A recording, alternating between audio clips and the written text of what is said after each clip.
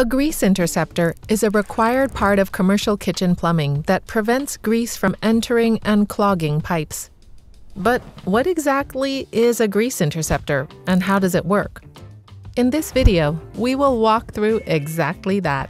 To start, all liquid entering the interceptor must enter through the inlet pipe.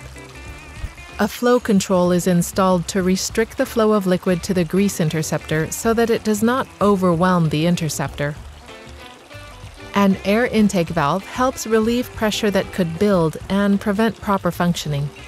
Fats, oils, and grease, also known as fog, floats on the surface of the water and accumulates behind grease retaining walls, known as baffles, while heavy solids fall to the bottom. Baffles extend into the water to keep fats, oils, cooking grease, and solids trapped, but allow water through.